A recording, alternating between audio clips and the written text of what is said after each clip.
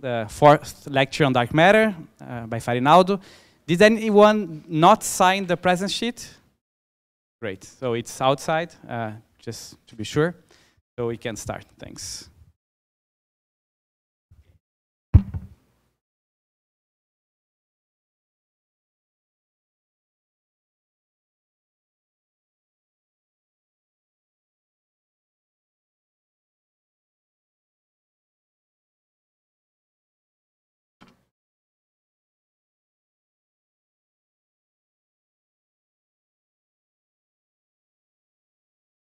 Hello, hello, yeah.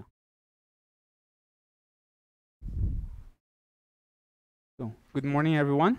So I guess the warning Martin gave yesterday worked. So I will not dwell on the importance of you arriving early. So this is, my first slide is just an invitation to everybody here. Next year we will have a conference in Natal, Brazil. This is in northeast of Brazil, okay? So for those who have never been to Natal, just spend 2 days. Very risky that you want to stay more days. So you'll be focused on dark matter and neutrino physics, and since I mentioned the very first talk that the dark matter problem comprises more than just particle physics, so you might have connections to different areas of physics, including collider astrophysics and neutrino physics.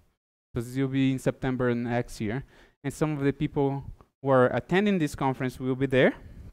This workshop will be there, school/workshop, and there'll be plenty of good people over there. So one thing that I might point out for the students and young scientists, so I'm also including myself a young scientist, there'll be awards for the best posters and talks. So I'm not telling what this award is, but I'm be confident that's pretty damn good.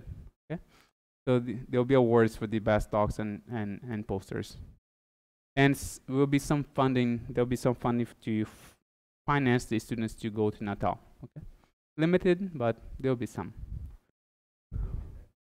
Huh? Well, he promised he would be there. If he tries, maybe he might die, right, on the process. But that's what he agreed.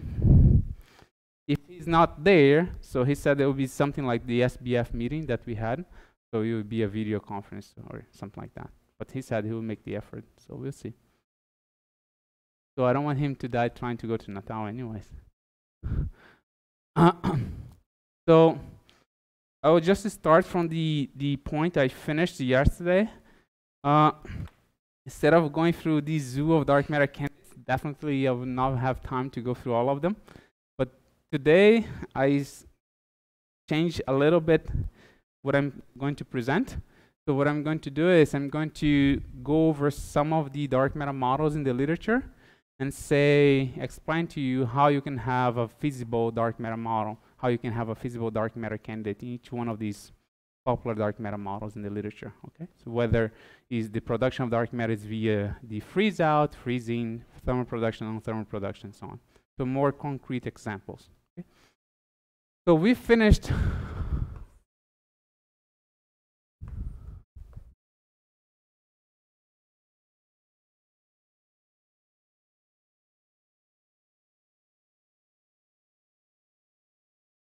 the lecture yesterday talking about the evolution of the number density of particles, which are like cold relics. And as I mentioned,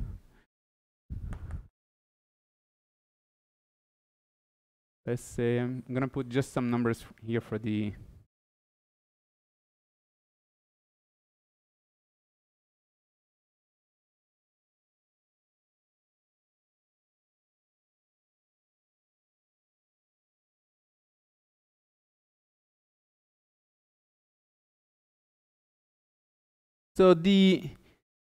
annihilation rate of 2 incoming dark matter particles in this picture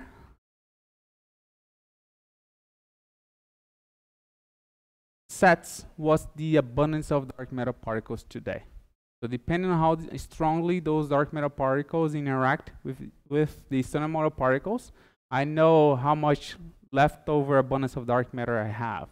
The larger the cross section, the larger the sigma v, the longer the time they remain in equilibrium with the standard model particle, so I have fewer dark matter particles at the end, because the number density of particles is Boltzmann suppressed.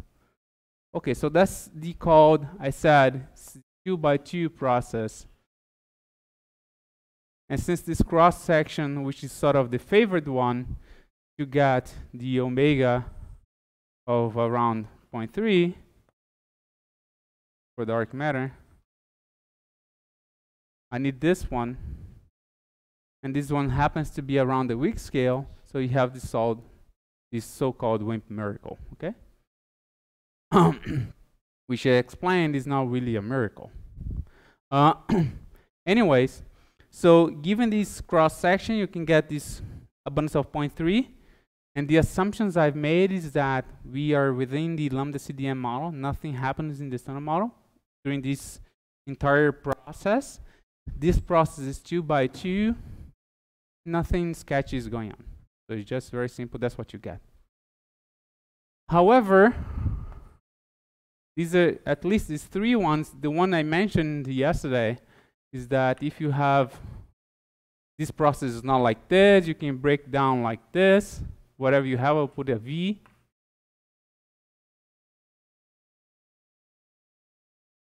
Where the cross section for this process is 1 over S minus mv squared. And S is related to the center of mass energy.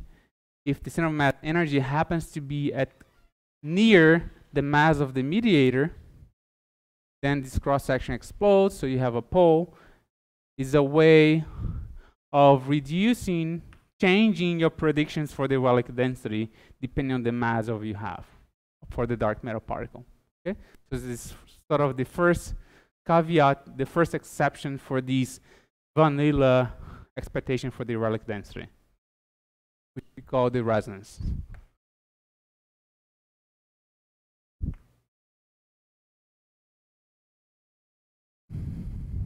The second one, we have co-annihilation.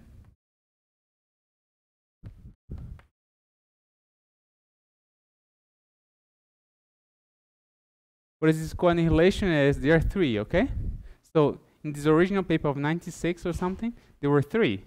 Today, we know there are way more than three. There are about 6, but I'll just mention some of them. For the co-annihilation, happens that, let's say that I have a model where it's not just one dark matter particle around. Okay? I have more than one particle which is sort of stable. I have more than one. It might not be the dark matter, but let's say I have a particle which is stable. When these dark matter particles start to annihilate into standard model particles, I can have many variations to that scenario. I'm just saying, let's say that I have another particle which is close in mass to the dark matter particle. Okay? So if it's close in mass, so that's one of the exercises I can give it to you, just for those who are interested. You can show that the number density of in equilibrium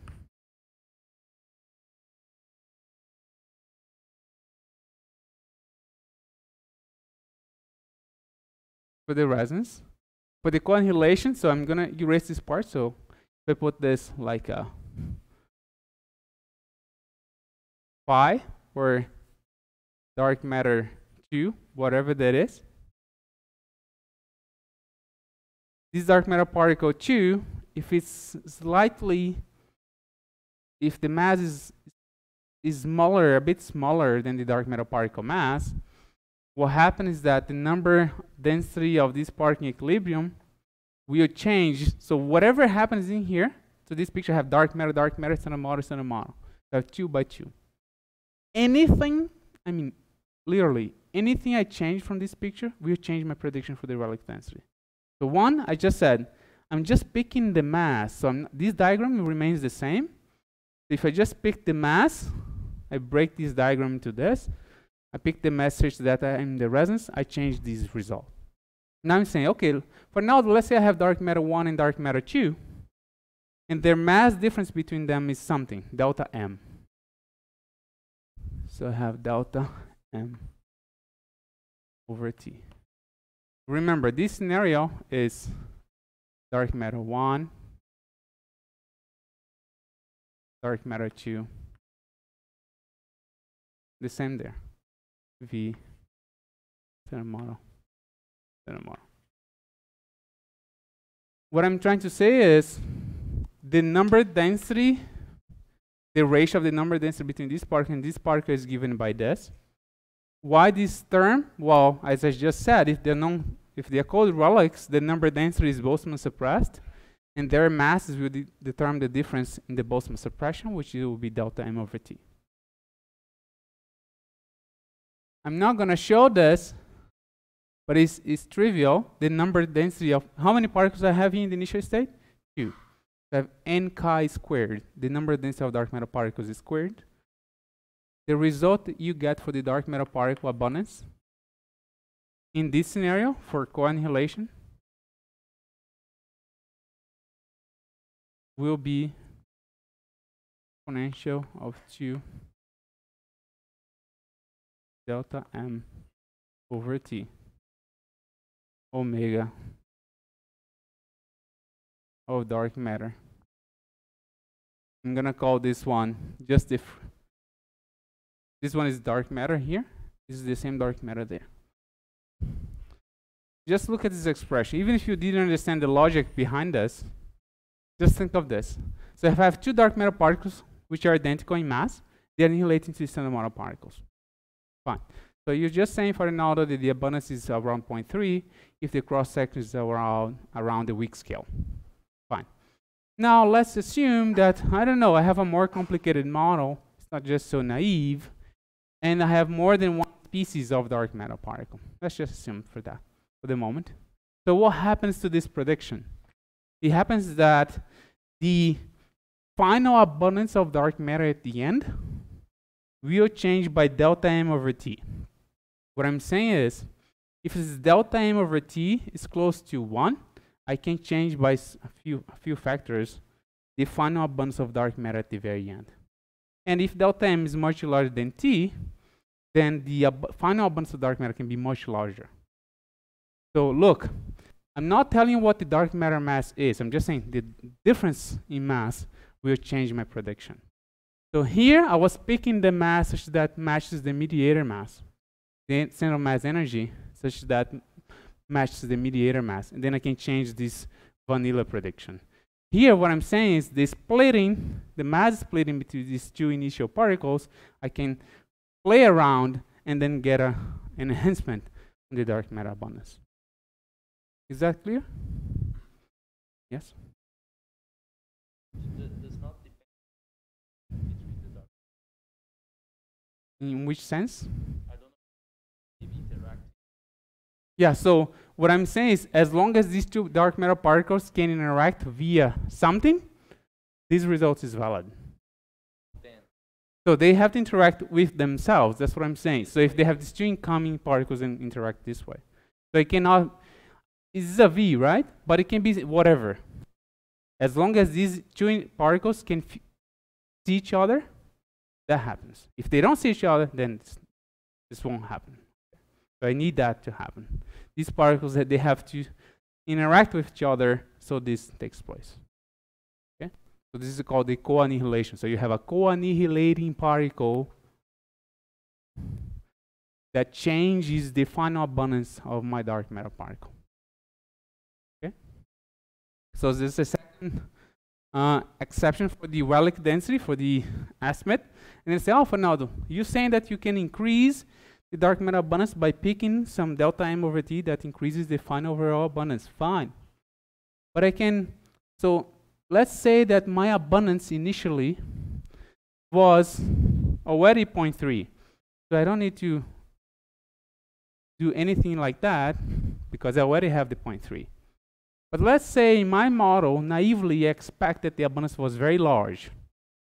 So how can I, in my model, reduce that abundance to go back to 0.3?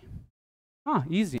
I just pick the mass of dark matter particles such that there is resonance happens, because if the resonance happens, the abundance goes 1 over sigma, so I bring down the abundance. Okay? I said, oh, for no, but my abundance is not 0.3, it's 0.01. So how can I increase the dark matter abundance? Now, man, you have to go beyond your model, because your 2 dark matter particles does not suffice, which if they're identical. You have to go beyond your model to include another particle which is co-annihilating with your dark matter particle, so that you can enhance the overall dark matter abundance. Okay? So this one I just play with my own model. This one I have this one, and this co-annihilation I have to go beyond my own model to enhance. Okay? And the third, so this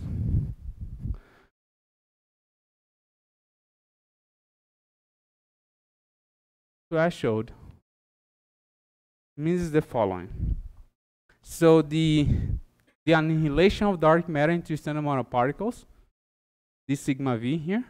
So as I said, omega is proportional to 1 over sigma.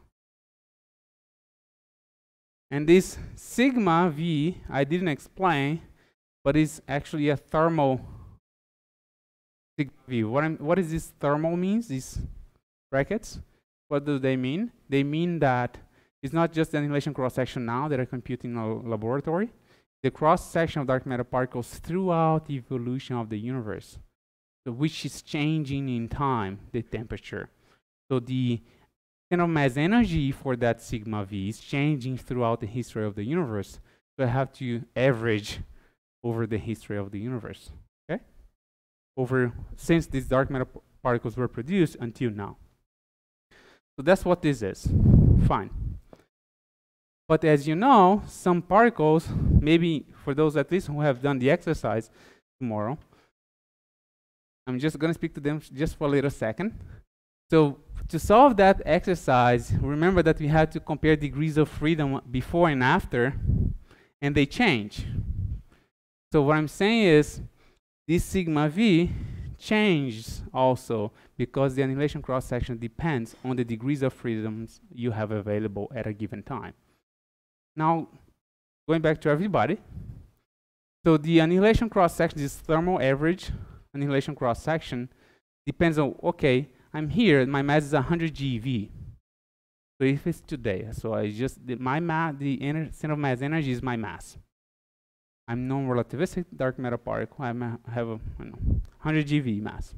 Okay, so what are the particles in the standard model which have a mass below 100 GeV? Almost everybody, except for the top and the Higgs. Okay, so I can annihilate into everybody except for the top and the Higgs.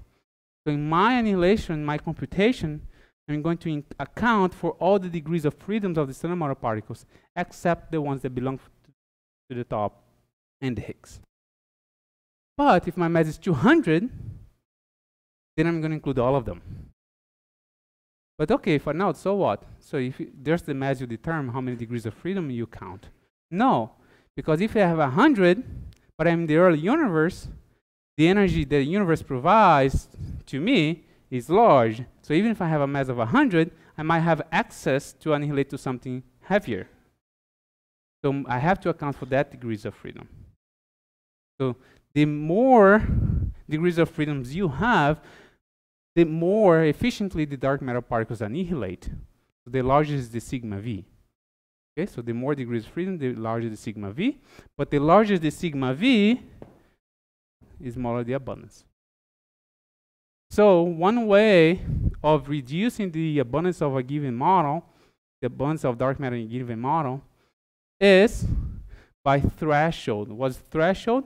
Where you are when that annihilation takes place. Which moment this annihilation takes place? If it includes the top or doesn't include the top, includes the Higgs or doesn't include the Higgs, includes the W or doesn't include the W. And this will change the abundance. So I'm going to show you some plots. So I'm saying that whenever there is a mass, I have to account for the degrees of freedom of that particle. So you're going to see in many of these plots throughout the literature, these guys have a curve which is smooth, and then eventually there's something like this, a bump. Well, you can't see that one. These bumps here on these smooth curves for the relative densities, be sure that there is some particle being which wasn't produced before, now can be produced. So there was a particle, which is the dark matter particle. There was, for instance, a particle, let's say the top, which dark matter of 100 GeV, 150 GeV didn't have access to it. But eventually, let's say if I make the mass 170, then it includes the top in the calculation. So there's a bump in that annihilation, the abundance, and then the cross section, the abundance of dark matter particle increases. This is the annihilation cross section, so the abundance will decrease. So I have a abundance, let's say is here, omega, and then included at the top, this bump, which will be now downwards, and then you have a smaller abundance. Every time that you see a bump in a curve for abundance, is because some particle, some threshold happened. So a new particle was included in this process, which made the cross-section larger and the abundance smaller. Okay? So you'll see these bumps in several of these slides I'm going to show. So you already know what they are. So there are 3 ways how you can change your predictions for the vanilla 0.3 model in this WIMP miracle. One is through resonance, second is through co-annihilation, and the third is through threshold effects. Okay? So we have, yes?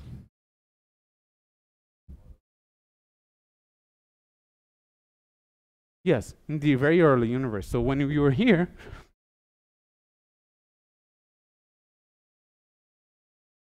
let's say that the temperature of the universe was very large, say 100 GeV. So even a particle which is the mass is really small, that particle can produce 100 GeV dark matter, right? Because the energy back then was already 100.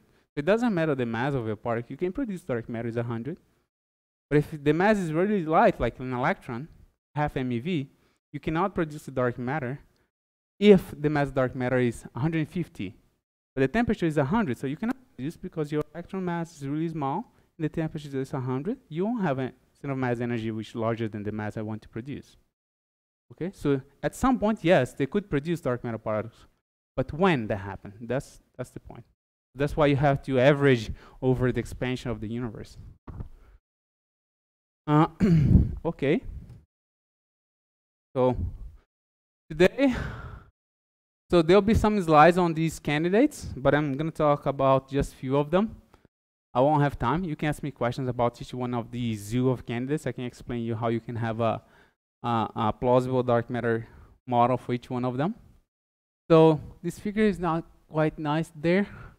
So I'm going to start with stellar neutrinos. So I'm going to erase this part. Okay. Most of the things today will be on the board. Stellar neutrinos, they are popular because of the active neutrinos. And one way, so this is a line of research at the moment in theoretical physics, is how you can connect or tie dark matter physics to neutrino physics at the same time. So how can you have expertise on dark matter and neutrino physics at the same time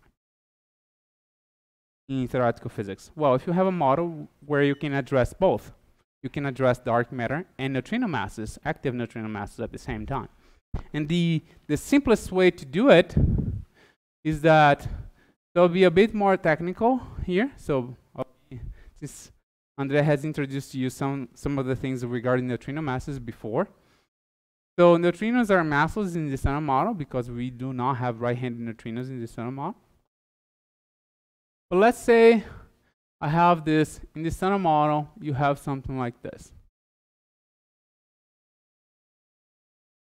I add to the standard model something like that, where L is the lepton doublet. So this doublet comes because the standard model, for those who haven't seen it, the standard model, we have some gauge symmetries, and one of them is the SU2. And this SU2 doublet gives you that neutrino and electron. So I didn't put the flavor because, as Andrea explained, I cannot put, strictly speaking, I cannot put neutrino of an electron here. I can put it a neutrino of 1. Okay? All right. So the point is, this interaction, so I won't prove it. From these interactions, if I have this standard model and I have these two Lagrangians, okay, I won't motivate them, but they are really nicely well motivated dark matter models, even not dark matter models, neutrino models, where you can have this Lagrangian, and there are very nice phenomenological implications to that Lagrangian. If you add this Lagrangian, you're going to find that. So I'm going to use the notation that Andrea used. I'm going to put the final.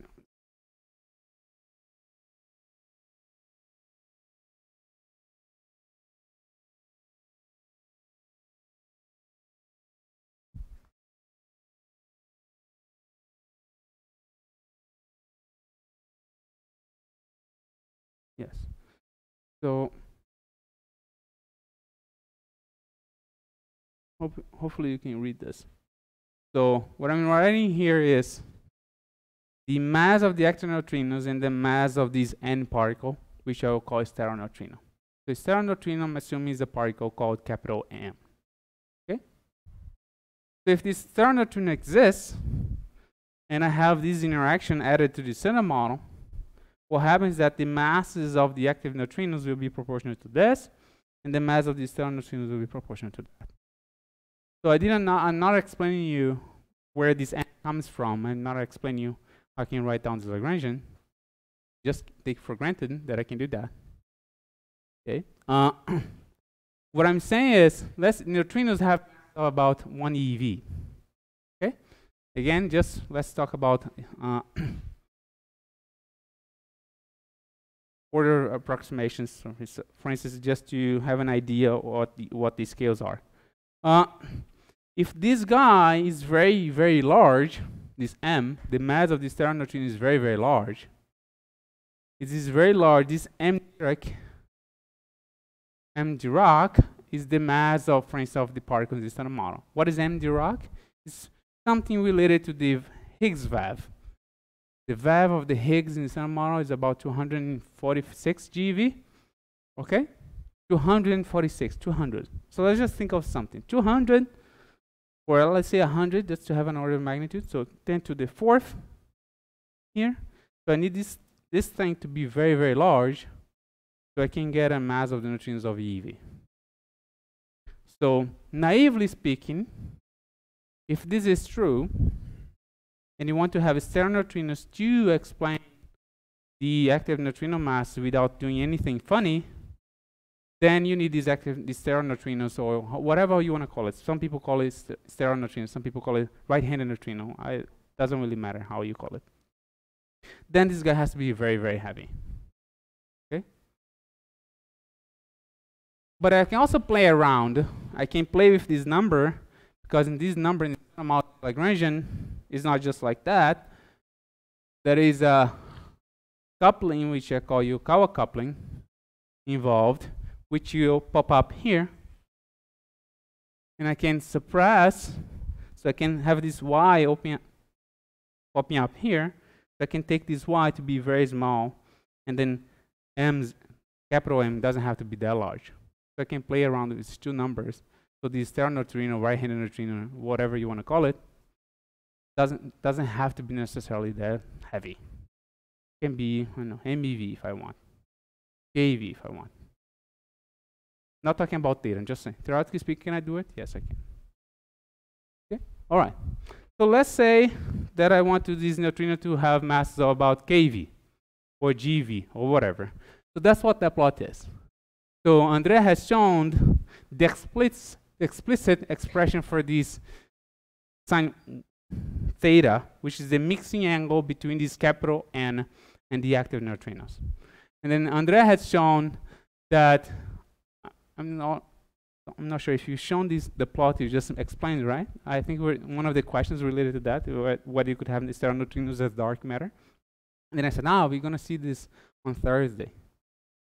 So from this thing, this N will mix with the active neutrinos here. And this mixing, I'm parameterized in terms of this theta, sine theta there. So this mixing. If I want stellar neutrinos to be the dark matter of our universe, through oscillations, so that's one of the things that he mentioned, since they'll mix, this capital N will mix with the active neutrinos, they might oscillate between each other. If their masses are very heavy, the differences in mass is very large, they cannot oscillate. But if it's not that large, then maybe they can oscillate to each other. So through this oscillation of active neutrinos, capital N, as active neutrinos, capital N, can produce N's, and these N's will be around today. So it's one of the, I think was the first, was it Dodson and Wheeler were the first, right? Yeah, so they were the first to propose stellar neutrinos as dark matter through this oscillation. So if stellar neutrinos are produced through oscillation, which is called the Dodson-Wheeler mechanism, you have to be in this, I don't know, even which color is that? I know it's sort of brownish, whatever. Huh? Clicks? Okay, so I'm not old enough, so so you should be around here, okay? And all these things here, funny in color, are bounds. So they are much more bounds than this. This is a very old figure. So their bound that goes around here is excluded.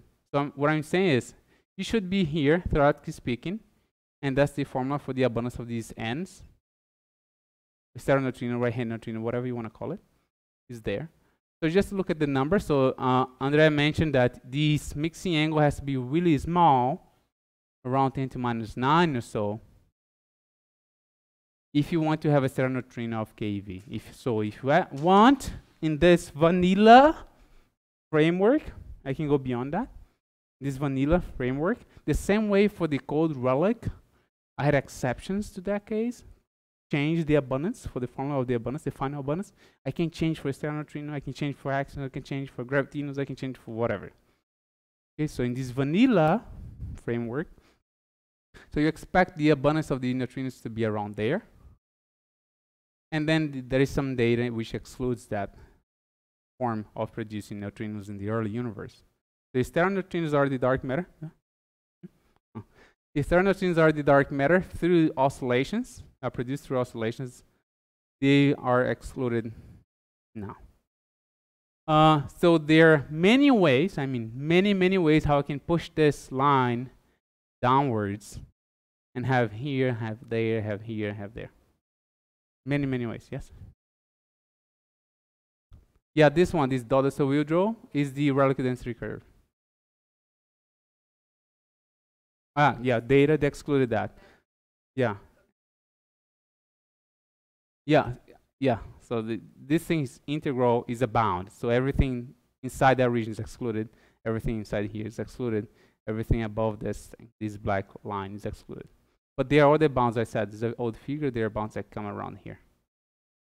Okay. So one thing that you might ask, so if Farinaldo, where these bounds come from?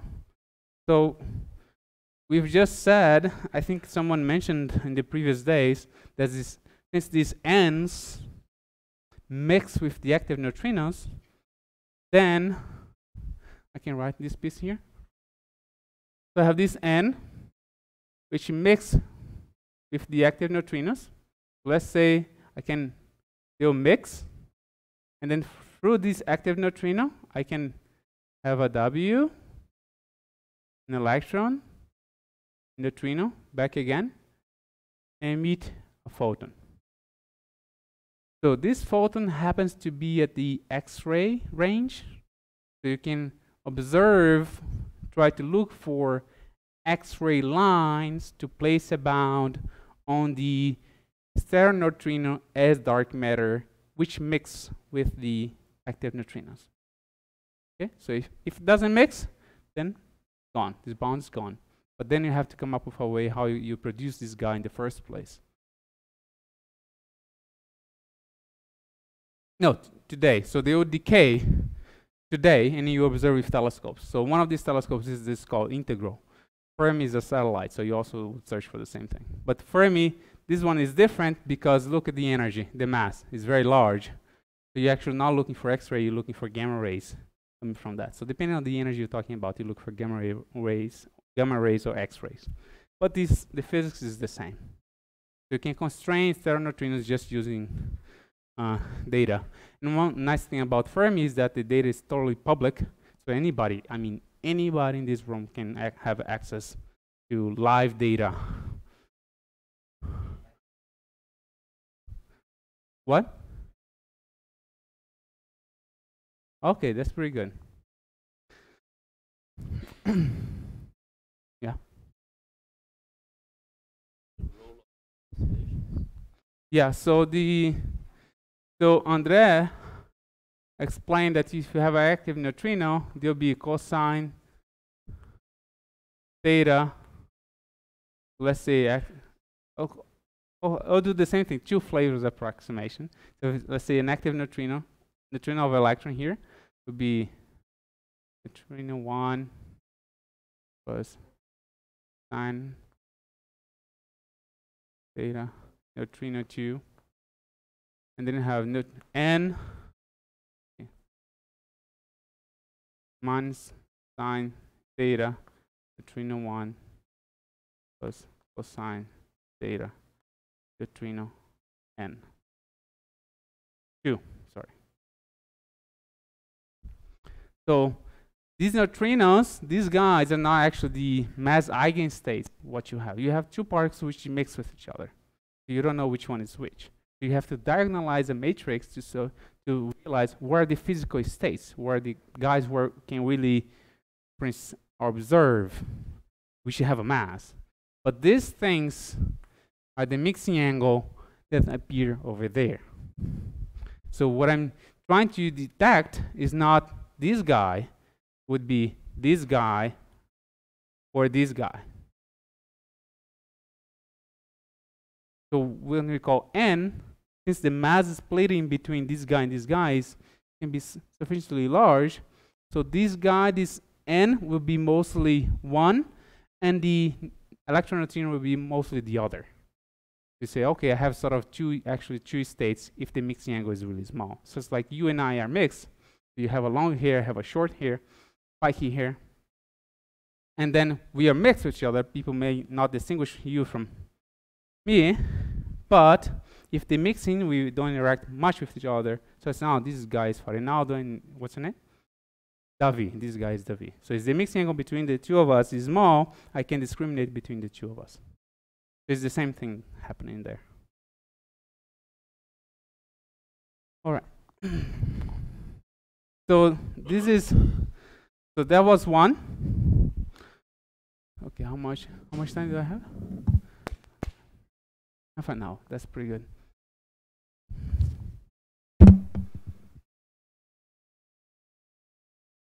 Okay. So now I'm going to talk about one of the most popular dark matter models in the literature. Yes, Pedro?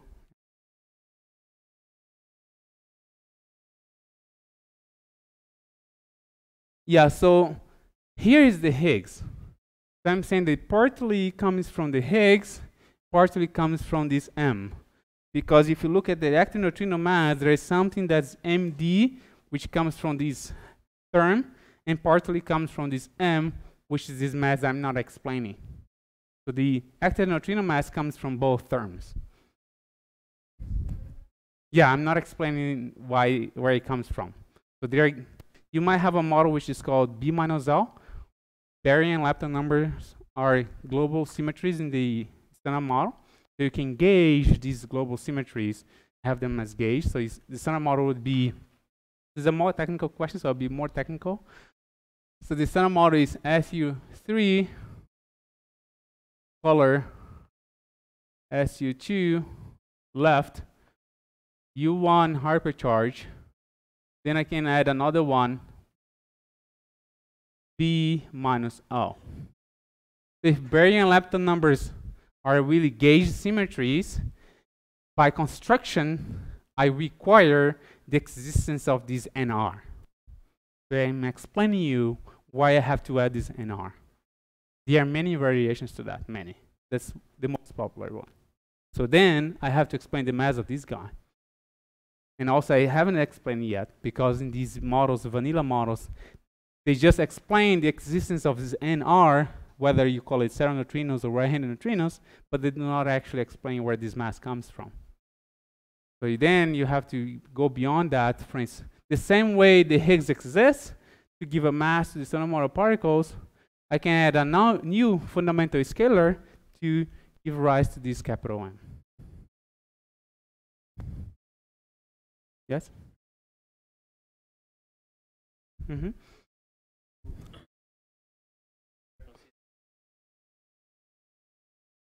It's really complicated.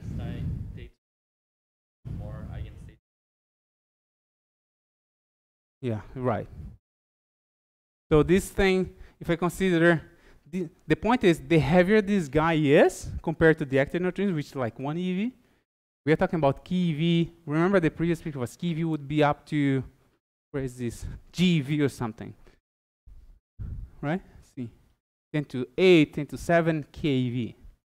So the larger, the heavier the guy, the N is, the more decoupled he is from the active neutrinos. So the more you can distinguish one from the other, from another. Okay. All right. So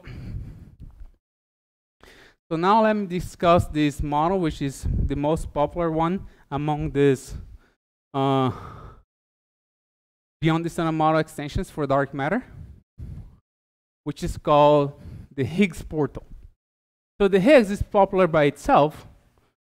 So why not having the Higgs as the, you know what this guy is? I referred as mediator, right, so far? Now I'm going to refer this is the, how we call it today. I'm going to refer to this as the portal. Instead of talking V as the mediator, I'm going to talk V as the portal. So what happened if instead of this, I had that?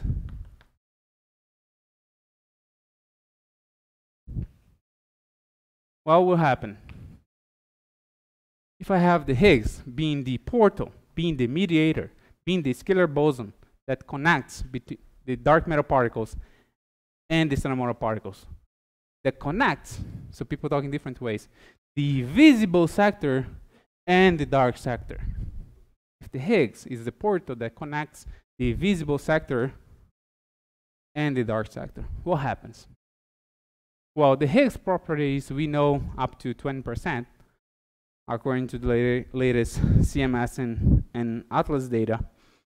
So what happens? So let's say that this is the interaction I have. So I'm going to write there here. So let's say I have the Higgs portal.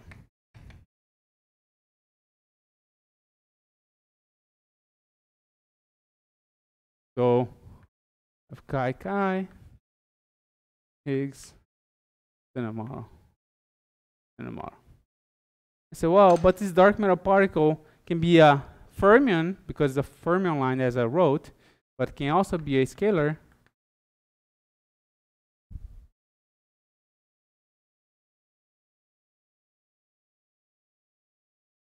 And it can also be a vector. Because as one of the questions Orlando raised yesterday, Farinaldo, in this thermal production cold relic scenario you're talking about, do we know the nature of dark matter? I said, no, you don't know the nature of dark matter because everything I've mentioned at that point, what was the cross section that particle possessed, right? So I didn't mention what it was, a scalar fermion, nothing. I was just saying, suppose the cross section is around the weak scale. That's what I said. But I emphasize that depending on the details of your model, yes, things can change.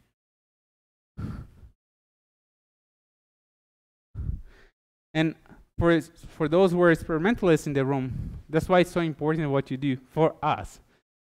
The reason is the following. Since I can play around with my models to have different predictions, therefore your job is pretty amazing, is to cover the bases, okay? The different scenarios that you can have. Because if you exclude one assumption, I say, well, let me go back and change my assumption to have a different result. So it's important that you cover all the possibilities because, as André has pointed out, many of the things we discover throughout the history of science It's not by just, hey, this is the way. No, you assume different ways, and these parameters go testing all the assumptions, and then we end up with the solution. So you can also have a vector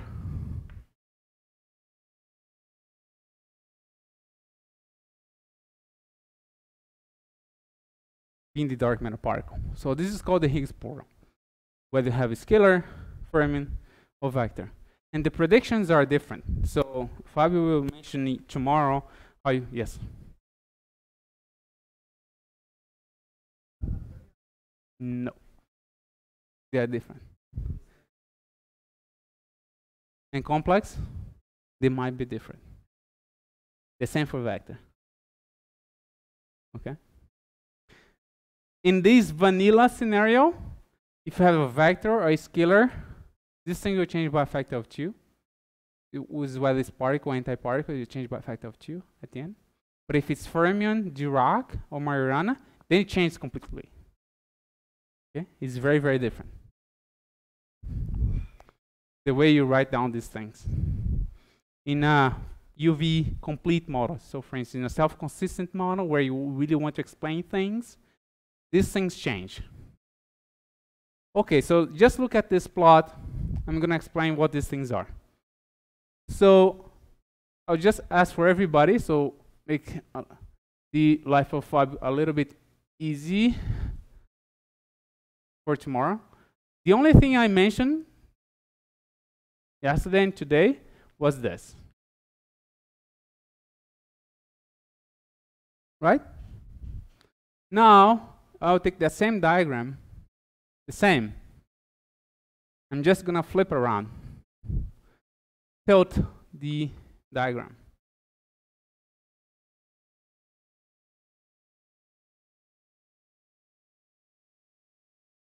I'm going to tilt again.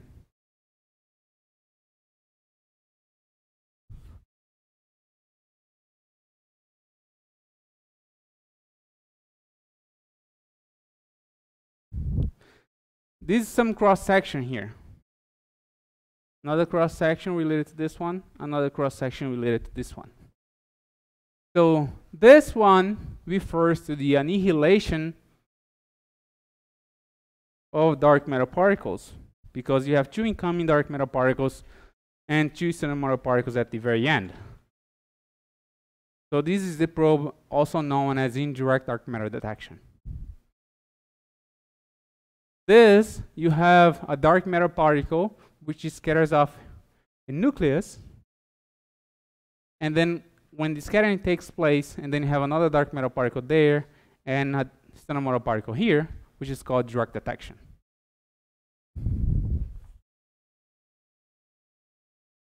And this one, you have 2 external matter particles in the very beginning, like 2 protons, which they collide and might produce dark matter. This is called collider searches, such as the LHC.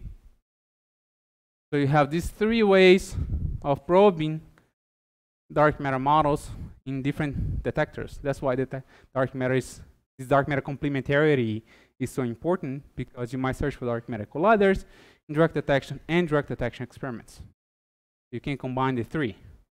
Fine, but as far as the theory is concerned, that's this. Not always, okay? Again, there are caveats to that. This is the same interaction that I'm probing at different energy scales. So the cross-section I'm probing is the same at different energy scales. Therefore, I can correlate these signals, okay?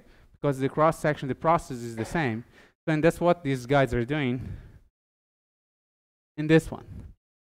So let's say this lambda is the coupling that appears here. Lambda, lambda, and lambda. So it's the same lambda I'm probing.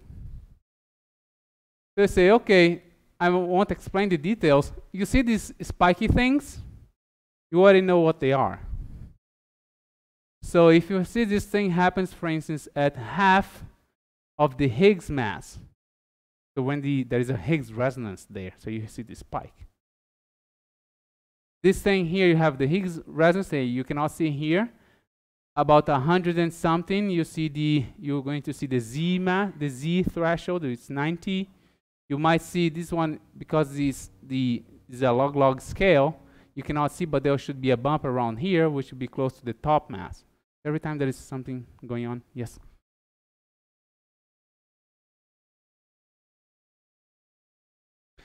Mm-hmm. Right.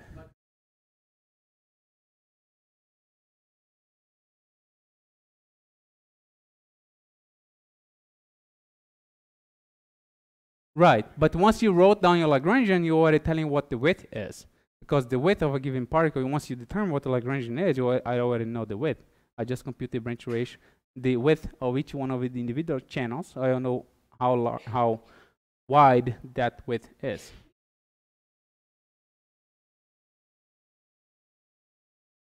Yes. Right, so yes, but the point is as I have to recompute the width of the Higgs as I scan throughout the dark matter mass. I'm recomputing all the time.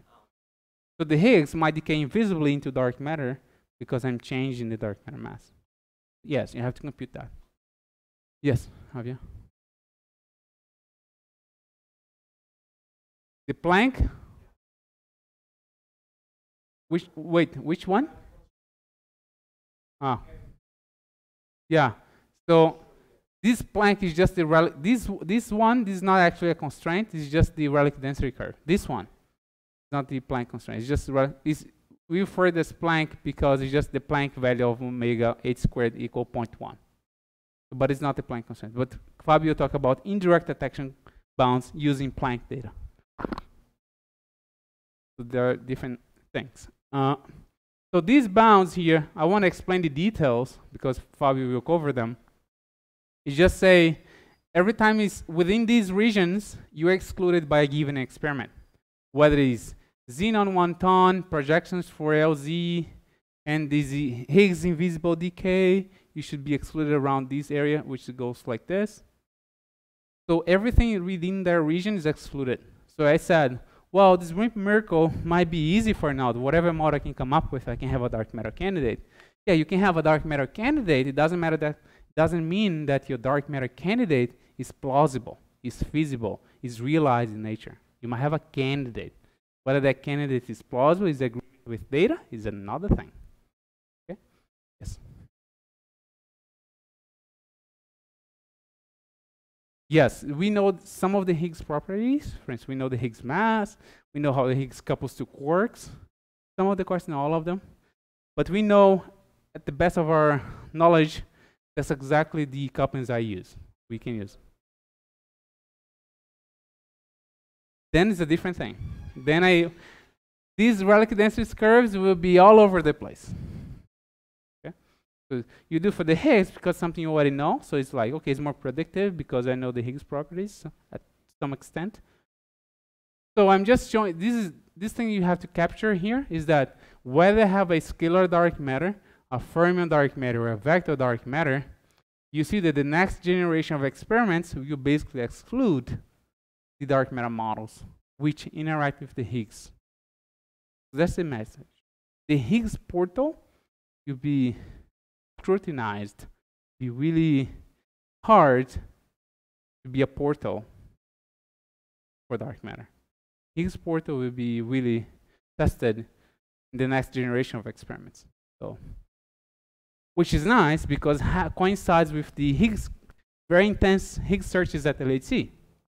So we can, if we a signal in the other, we can have a prediction for dark matter.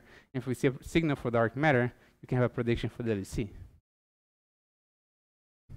So you guys are very lucky for living in this period of time. Yes.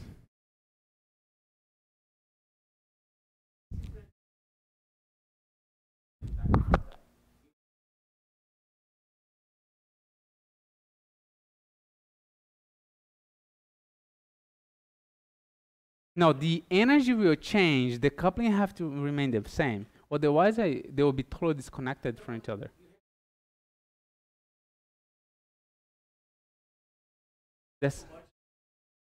Yes, that's a great question. So you can have really dependence on lambda, because the scales are different, so the lambda might change, and you can't account for those. These things for the Higgs portal, they won't change much. For some of the cases when you have a very light portal, we have a very light mediator, these things will change a lot, especially for direct detection, which happens at very low scale. That's a great question. So another way, so I'm just going to show this to you. I'm going to skip this slide very quick. Go very fast. So I'm including, everybody includes, so this paper is not mine. It's a paper from Christoph Penninger. And what they do is, so just in this process, these figures here, which might be pretty, they include how the Higgs decays, whether it's into WW stars, ZZ stars, how the dark matter particle, which is a scalar, how it interacts with standard model particles, taking into account all the Higgs properties, the width, and so on. So I'm going to skip this one.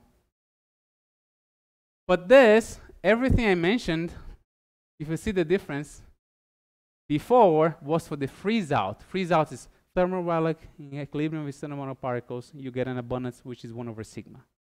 And the sigma has to be around the weak scale. So far, that's what you've seen. However, I can still change that. How?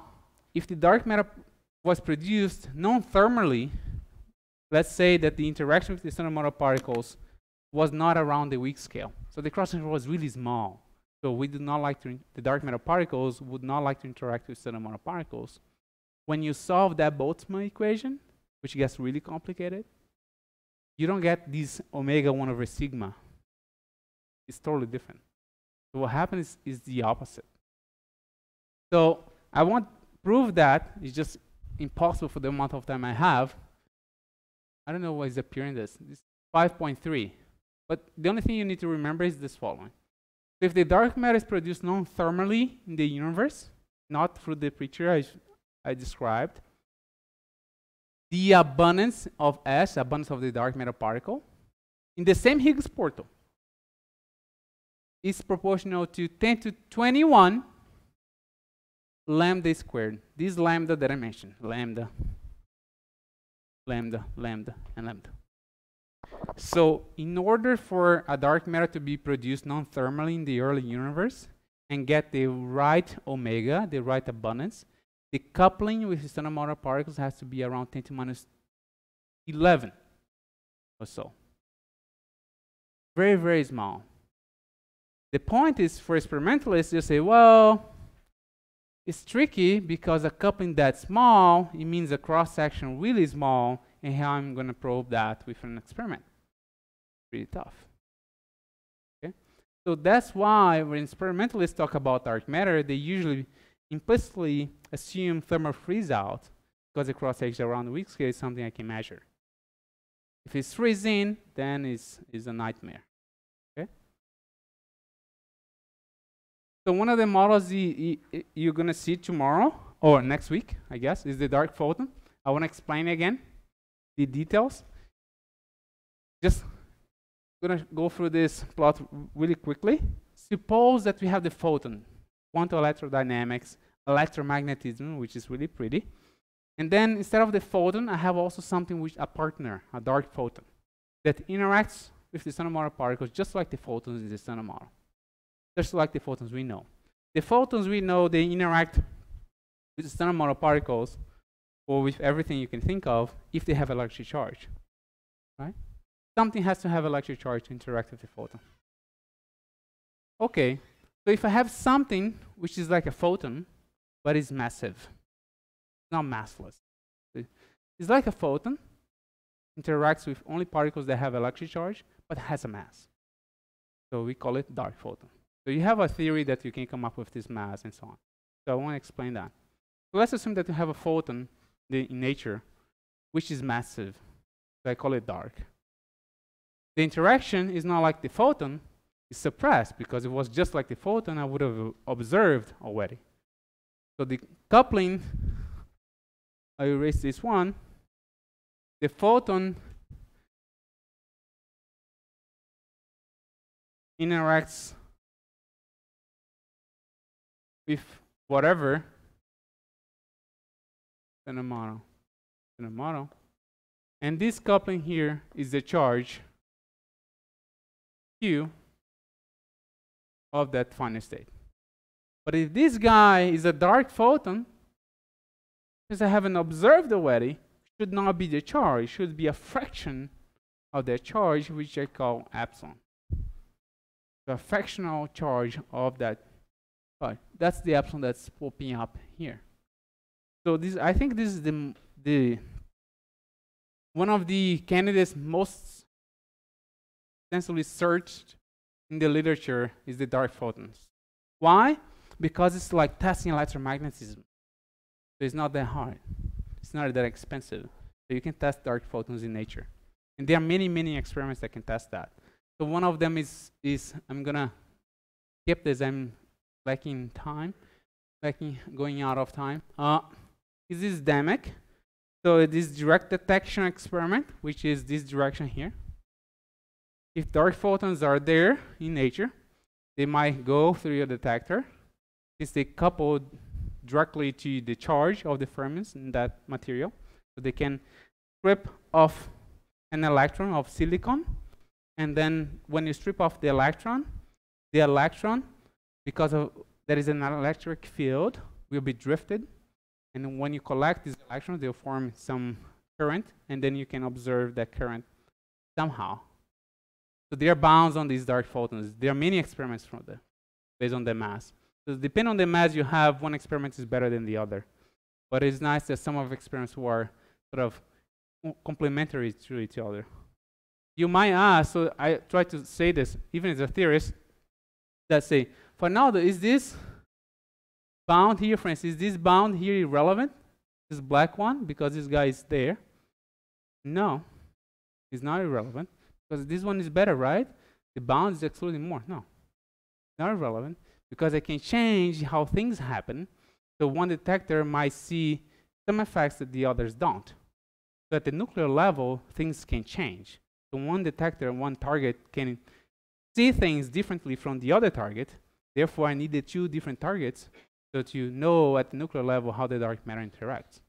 So it's not because one is more constraining than the other, because one is irrelevant. It's not, okay? So I'll just talk the last one. You go, let me see, this is the last one, because I have what? It's 5 minutes. So this is called asymmetric dark matter.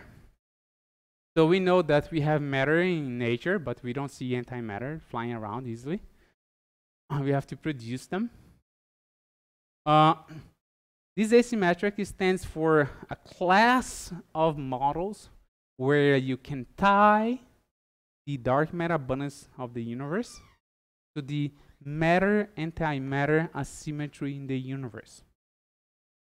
It's a class of models where you tie the abundance of dark matter to the matter-antimatter asymmetry in the universe. And how you can do that? I guess the only way you can do that is the following. Suppose you have an asymmetry in the early universe. So I can go for a concrete model for that if you want. You have an asymmetry in the universe which dark matter particles feel. Only dark matter particles feel. But dark matter were produced in the early universe, right? So they would annihilate or whatever. And when they interact with certain amount of particles, they sort of transfer that asymmetry that they had to certain amount of particles. If that asymmetry was something related to baryon number or these Sakharov conditions that he was talking about, you can create this leptogenesis and then create this matter-antimatter symmetry. So one of the nice thing about this model is that you can correlate the abundance of the universe, dark matter abundance in the universe, to the matter-antimatter symmetry in the universe. But however, if you really want to correlate both, so I want to explain dark matter and the matter-antimatter symmetry in the universe, I want. It's my taste. If this is true, okay, you want that, the dark matter mass should be around 5 GeV. Okay, this is a prediction for the model. You want to explain both nicely, no caveats, nothing, naturally, 5 GeV, around 5. Nothing, won't be 100, be 5, 10, 2, around that. Okay, plus minus 5, 5, plus minus 5. So you have a prediction, a very narrow prediction for the mass of dark matter to be. And that's nice, again, for the experimentalist, as I said, you need a road, very well-defined road to take. So these things, that's the last plot before I finish. So you're going to see this plot a lot, again, next week, which is like this. Sigma, dark matter mass, and they are bounds, like this. Bound 1, bound 2, bound 3, so on. There are many. So I'm not explaining the details. And they say, WIMPs, or weak interacting massive particles, were produced thermally in the early universe, are on the siege. They are in tension with the data, because for thermal relics, that relation omega and sigma are sort of defined, so they should be around here. WIMP. So after some improvement, I'm going to exclude WIMPs as dark matter candidates. Please remember, this is the vanilla. Omega 1 over sigma. You've learned the past 2 days that I can't change that. So this statement is not true. People who say that, they're trying to oversell the results. It's not true. Okay? So it's still consistent. The vanilla models, yes, it's true. Strictly speaking, if you want to say, strictly speaking, yeah, vanilla models of WIMPs are in tension with the data. So with some further improvement, you might exclude the WIMPs, the vanilla WIMPs as dark matter candidates. But as I said, this asymmetric dark matter, let's say this is about 10 GeV. And this is about 1 TeV.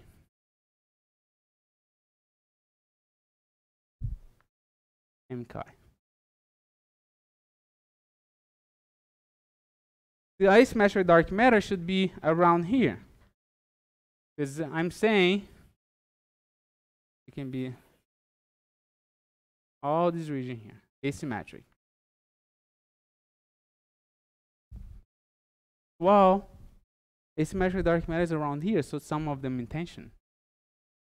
So it means that with further improvement, also I'm going to exclude asymmetric dark matter? No. The vanilla asymmetric dark matter?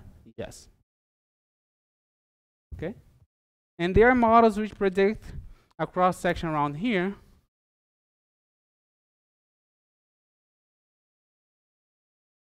And there are models that predict a cross-section on this left part here.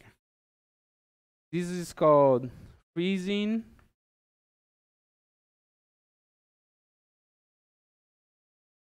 And these ones are called,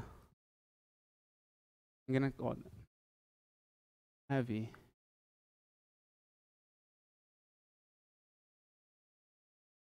However, whatever you want to call them. Heavy and these, they're so whatever you want to call them. So that's where sort of the region where you predict. So say, wow, that's really nice, because with new experimental limits, you're going to exclude them all. The vanilla ones, yes. For all of them, the statement is true. The vanilla ones, yes. Is that important? Yes, pretty important. Because you're going to now go back to your assumptions and see what you have to come up with so that you can bring these cross-sections down. Why is this relevant? Because by redoing your assumptions, remaking them, you're going to eventually realize what is the nature of dark matter. Okay? So, thank you.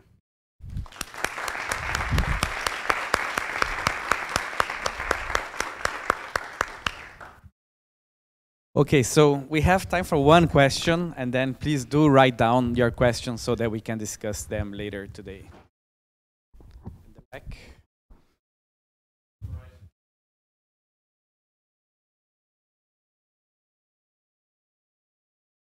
Right.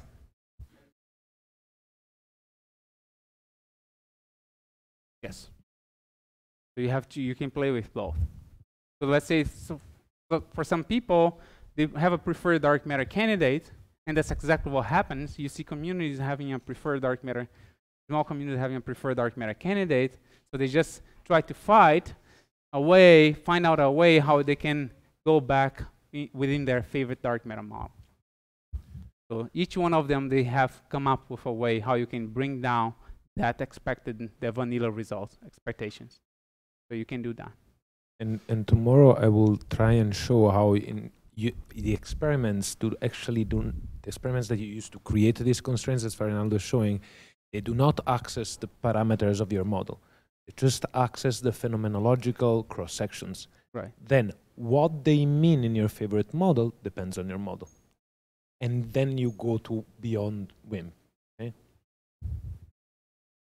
Because this lambda is not the observable that you see.